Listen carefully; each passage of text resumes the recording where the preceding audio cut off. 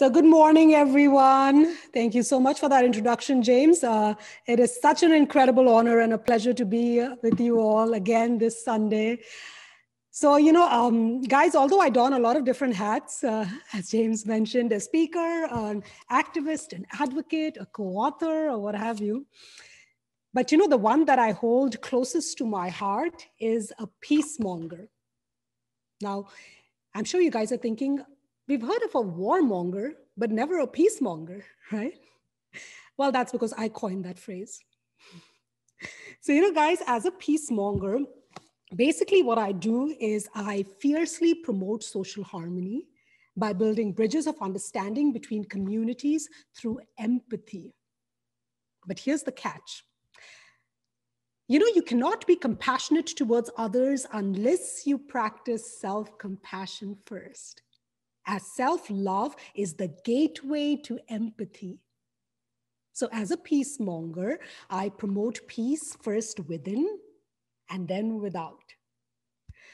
After all, as the Sufi poet and Islamic scholar Jalaluddin Muhammad Rumi once said, this outward spring and garden is a reflection of the inward garden. So all change begins within. Now, guys, I always tell people, and I know James and Tay would agree with that, I always tell people that let's focus on becoming a better person, because once you do that, then you automatically become better speakers or leaders or parents or partners or professionals or what have you, right? So today, what I'm going to do is I'm going to share with you lots and lots of stories. And through these stories, I'm going to reveal what it takes to become a better person. Okay, I'm going to somebody's in the waiting room, so let me get them in. Okay, awesome. So here's a story that I recently heard that I'm going to share with you first. There was once a student of knowledge from the West who grew up listening to exotic stories about Eastern mystics, and he always longed to meet one someday. So when he finally retired at the age of 60, he decided to tour the world. Now, upon reaching India, he shared his desire with the locals. And they said, go up so-and-so mountain, and sitting outside the cave, you will find the sage that you're looking for. So the man found the mountain. And then he huffed and he puffed and he huffed and he puffed, and he finally made it to the top. And lo and behold, there sat the sage with his eyes closed and blissed out. So the man approached the sage. May I ask you a question? The sage replied, by all means. So the man asked, what is life? The sage replied, life?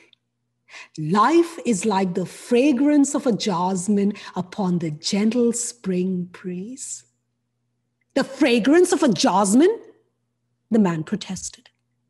But my teacher taught me that life is like a thorn.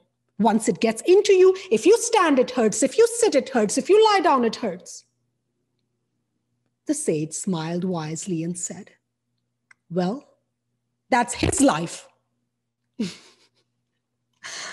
So you see, guys, our attitudes influence our reality. If we choose to see things in a positive light, we experience an exuberant existence.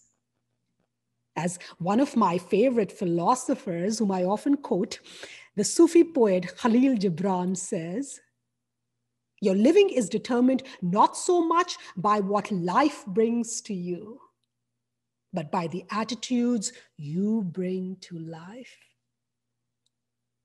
Now, every setback offers new opportunities depending on our attitude.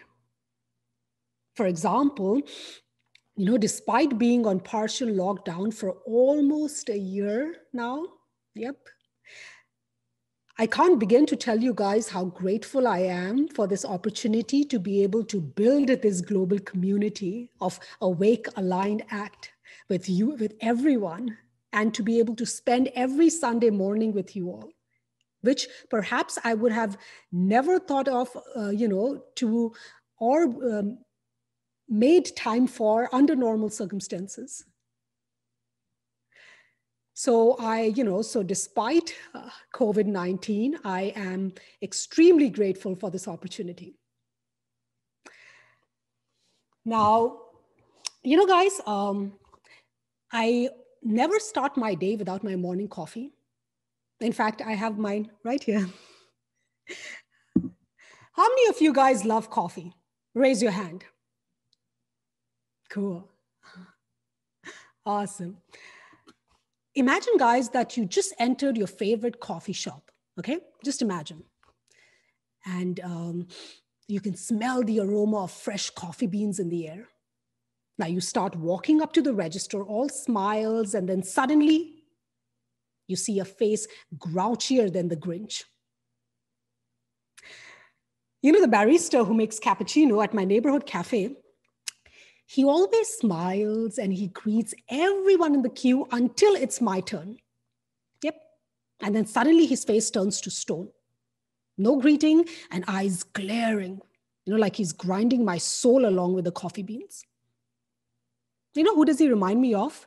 The soup Nazi from Seinfeld. Do you guys remember the guy? No soup for you. That guy. I'm sure it's the hijab. That's what I used to think all the time. As I've experienced such an attitude before, especially post 9/11 Islamophobia. Now, earlier in such situations, I'd get upset or I'd get really angry or frustrated or offended. And my knee-jerk reactions, let me just let somebody in. And my knee-jerk reaction would have been to confront that person, or to fight or whatever. But all of that changed a few years ago. Now, what happened a few years ago? I was in Chicago, my hometown, visiting my family, as I do every summer. And it was one of those sweaty, sultry summer days in the Windy City. And I promised my boys and my nephews that I'd take them to the park where they could run around as much as they wanted. But first, they needed to accompany me to a store, as I needed to pick up some much needed items. Now, I remember walking into the store looking like a mama goose with all 5 boys trailing behind me like a row of ducklings. Now, Ibrahim, my youngest nephew, my sister-in-law is probably on Zoom right now. So her son, my brother's son, so my youngest nephew, he was wearing his superhero cape that day. Just in case he needed to save all the women from overspending. Now, as I pushed my cart along, suddenly I got this eerie feeling that I was being watched. Has anyone ever felt like that? Letting somebody in? Okay. Anyone raise your hand? Have you ever felt like that? Okay. Now, for all those who didn't raise their hands are clearly the ones stalking, isn't it? So, I noticed an employee at a distance and she was staring straight at us. Now, it made me feel a little bit uncomfortable, but then I thought to myself, I'm sure it's nothing. And then I just continued shopping. Now, Idris, my younger son, he accidentally stepped on a plush toy that was lying on the floor. Within seconds, the employee came rushing towards us and yelled, "Don't step on that." I said, "I'm so sorry, it was an accident." She said, "No, it wasn't. I saw the whole thing." I turned to Idris and I said, "My love, can you please be careful?" And then the employee stomped away, hands clenched at her side. Now, seeing my face turn red from anxiety, my older son, Jibril, got scared. Suddenly my mind was flooded by memories of post 9/11 Islamophobic attacks. Back then, my face would turn red from humiliation when people would curse at me in public places, yelling hurtful words like terrorist and get out of my country.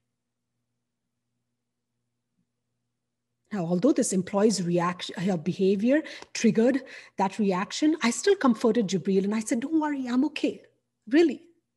She's probably just having a bad day, my love. But I wasn't okay.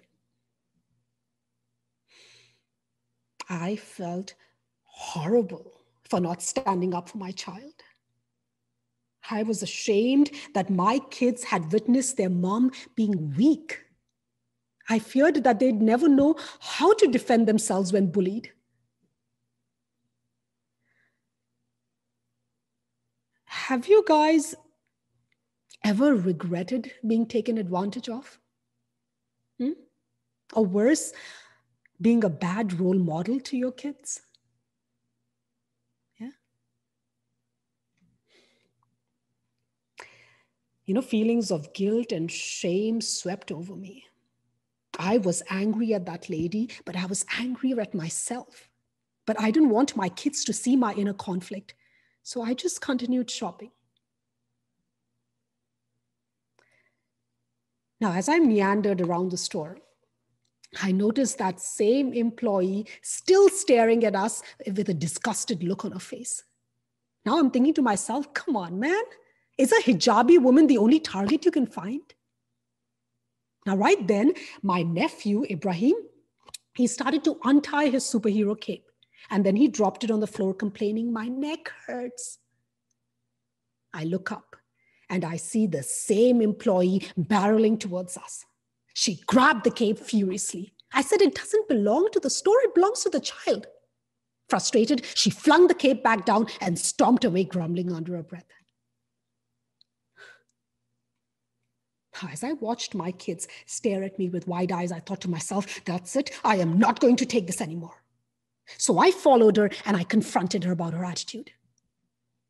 I said, you've been following us and you've been staring at us in disgust.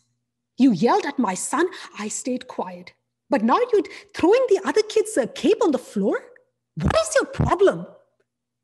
She turned around and screeched, your kids are animals.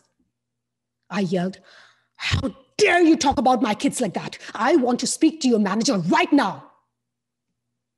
We both shouted even louder and the conflict escalated. Guys, at that time, I don't recall what other names she was calling me and my kids, but my heart was pounding so hard from both anger and anxiety that I felt like it would break through my chest. I kept thinking to myself, don't be weak. Don't let her intimidate you. The kids are watching. Now, fuming, she walked away and she disappeared into the employees only room. I called another clerk and I demanded that she summon the manager, insisting that I won't leave the store until that employee had admitted appalling behavior and apologized. Now, the clerk went to get the manager, but then she came back saying that he was busy. I'll wait, I said. And then I turned to my kids and I told them to stand quietly beside me. No talking, no laughing, no nothing. I instructed them. Can you imagine? I was ordering these little boys to behave like adults. Now, what could I do? I didn't want to give credence to the notion that my kids are animals.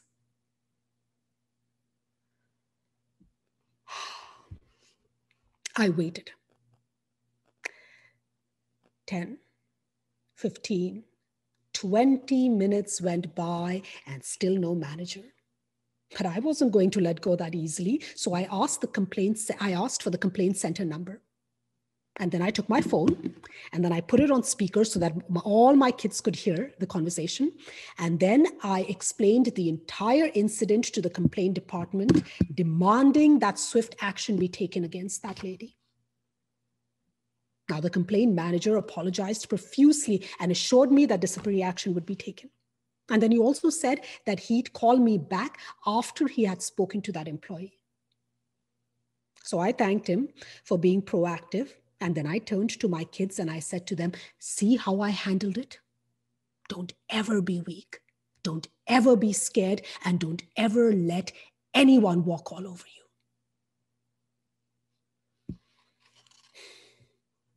I felt good about how I'd handled the situation. I finally felt like I was being a good role model to the kids. And then a week passed, and I still didn't receive a call from that complaint department. I started to wonder, did he even do what he had promised? Was that employee even held accountable? Did anything change? And then the following week, I went back home to Los Angeles with my kids. And then I just got busy in my routine, But then every now and then when that store incident popped in my head, I'd wonder, could I have done anything differently? And then one day, during my weekly sessions with one of my teachers from Brahma Kumaris, actually, speaking of Brahma Kumaris, guys, I am an ardent student of Eastern philosophy. So having studied from a couple teachers from Brahma Kumaris Institute to the University of Sufism and to now studying Vedanta. So I know we have a few Indians on Zoom today, so they know what I'm talking about. So as most of you here on Zoom already know, that I come from a devout Muslim family. And, my faith encourages me to study all faiths. So amongst others, I'm currently studying Advaita Vedanta, as I was mentioning to James earlier. And, guys, since Tay spoke about politics and, the anxiety and tension because of all of that, I would encourage you to consider studying other religions, to consider studying Islam as well, as this is the only way for us to understand and to appreciate each other's wisdom and traditions and perspectives. And this is the only way for us to recognize our similarities and to embrace our differences. Otherwise, we will always be easily influenced by politicians spewing hate and divisiveness with their us versus them propaganda. Now, surely in the deepest desires of heart and mind, we're all the same, isn't it? Anyway, so going back to my story, as I was mentioning, when I was sharing my emotional blockages with my teachers from with my teacher from Brahma Kumaris, I mentioned the store incident to her. And obviously, I was expecting her sympathy for the way I was treated and validation for the way I handled the situation. But then my teacher listened very patiently, without even uttering a word. And when I was done, she shared something completely unexpected, something that was taught to her by her teachers. She said, when someone throws negativity at you, you have three choices: absorb, reflect, or transform. And that is the art of attitude, the ability to choose one's demeanor in any situation.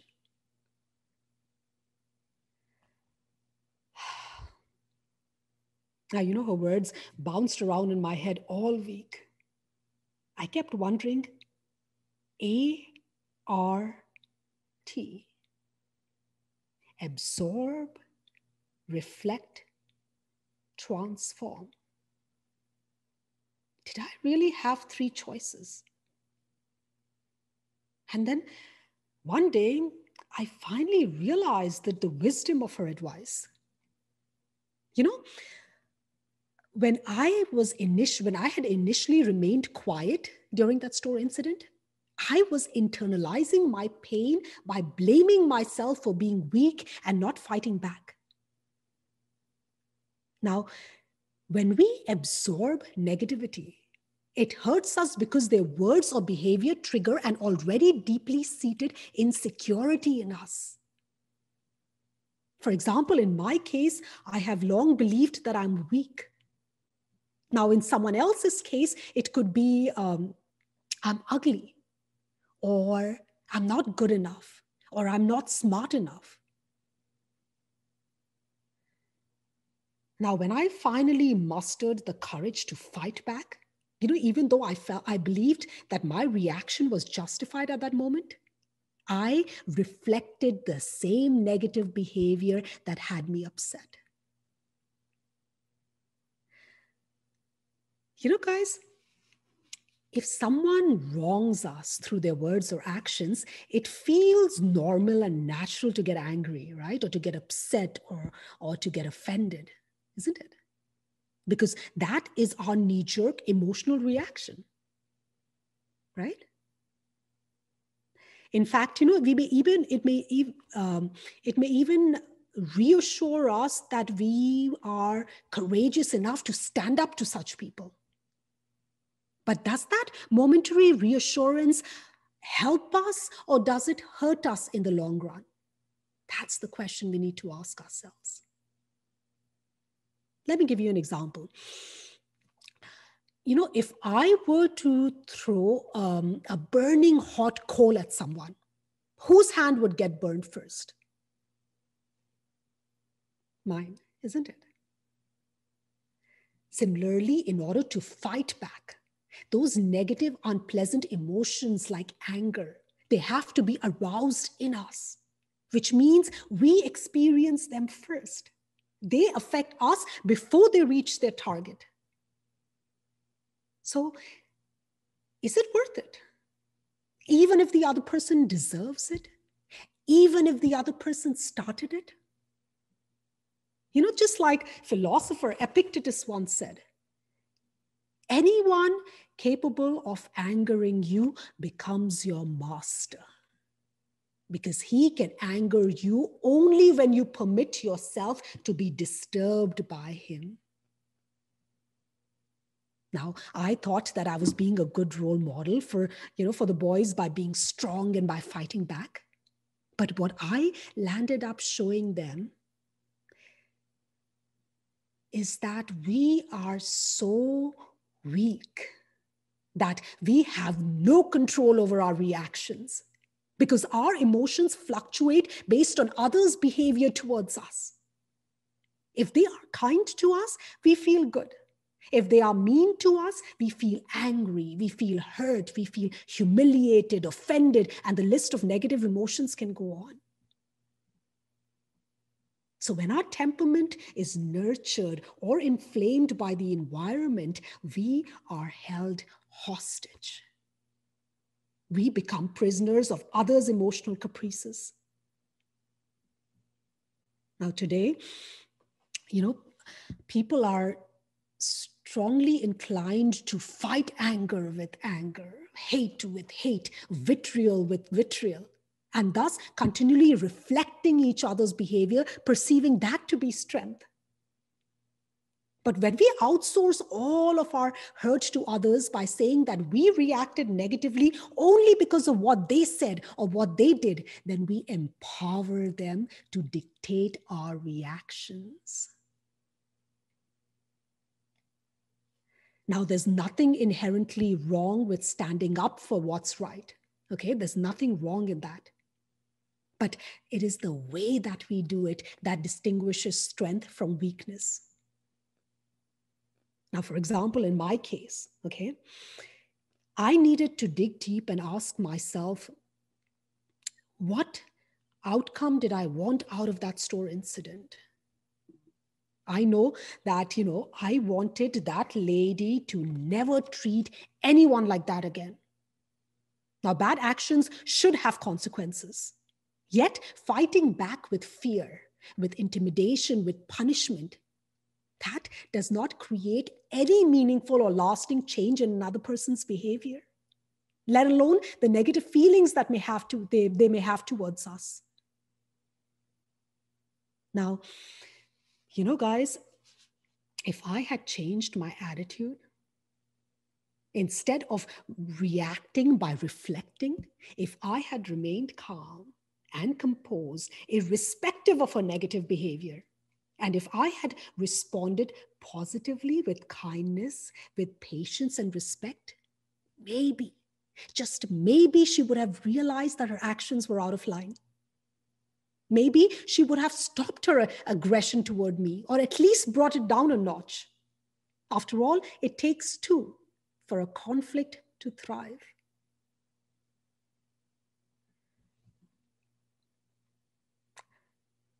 You know, just like water can permeate the hardest of rocks despite the softest property, persistent softness is needed to penetrate the hardest of hearts to transform them. And remaining calm and being polite in the face of anger and vitriol is not easy. It requires strength. It requires us to declare our emotional independence from the words and actions of others. Now, like the barista at my favorite neighborhood cafe, who always glares and grumbles while taking my order. Now, earlier, I would have absorbed or I would have reflected his negativity. But this is what I started to do. Whenever I felt an impulse to react, I'd leave. And then one day I decided to muster up the courage to practice a little bit of emotional independence. So what I did was I not only smiled and when I reached the counter, but I also swallowed my pride and said hello as he ignored my greeting. And then I tossed in a "have a nice day" before leaving. You know, guys, the inherent quality of a rose is that it radiates beauty and fragrance, isn't it? You know, whether it is given to celebrate the birth or commemorate the death of a loved one, right? Now, just like the rose, we all have such beautiful innate qualities, like love, like peace, like joy, like kindness. And yet one bad behavior from the other, and we let go of our innate beauty and we absorb or reflect the ugliness. Now, the next time I visited the coffee shop, I was feeling frisky. So I threw in "so how's your day going?" And guess what? The soup Nazi returned the smile and said, "Not bad. How about you?" And we even exchanged a few pleasantries. And before I could deliver my parting line, he beat me to the punch by saying, "Have a nice day." So you see, guys, when the qualities that we radiate are not dependent on the other person's behavior, then our persistent softness can penetrate the hardest of hearts and transform them. Now, the barista and I are never going to be bosom buddies. But that summer, my teacher taught me something very valuable. She made me realize that in a world where we crave freedom, liberation, independence, we are too often emotionally dependent. Just think about it. If anyone can make us happy, can make us upset, can make us angry, it means that we are trapped in a state of emotional slavery. Our declaration of emotional independence is at the heart of transforming others. And once we become emotionally independent, guess what? We can tolerate any temperament because our inner tranquility is inviolate. You know, when I think of people who exemplified emotional independence, two names stick out. Now, other than James and Tay, two other names stick out: Nelson Mandela and Viktor Frankl. You know, did you guys know that during Nelson Mandela's imprisonment on Robben Island, every Thursday, the prison guards would take him outside and they would have him dig a trench 6 feet deep. And when he was done, the guards would order Mandela to lie down in the ditch, and then they would urinate on him. Can you imagine?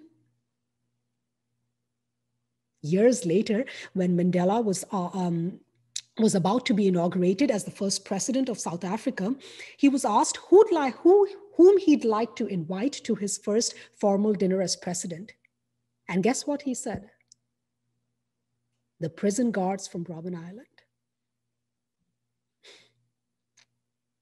After going through such horrors in prison, any ordinary person would have been consumed by thoughts of revenge, isn't it? And yet Mandela had no resentment or anger because he didn't absorb or reflect the negativity. And due to his attitude, he was able to transform the lives of others. Now, Mandela's example it also proves that, this is a hard one. It also proves that the source of our suffering is not another's bad behavior, but our inability to tolerate it. We are prisoners of our personalities. Thus, in order to change our experience, we must work on the resistance our personality generates.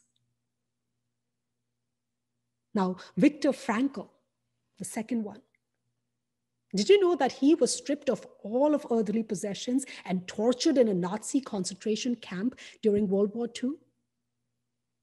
And yet, due to his optimism, he survived and he helped many others survive. Now, he believed that everything can be taken away from a person except the last human freedom, the ability to choose one's attitude under any circumstances.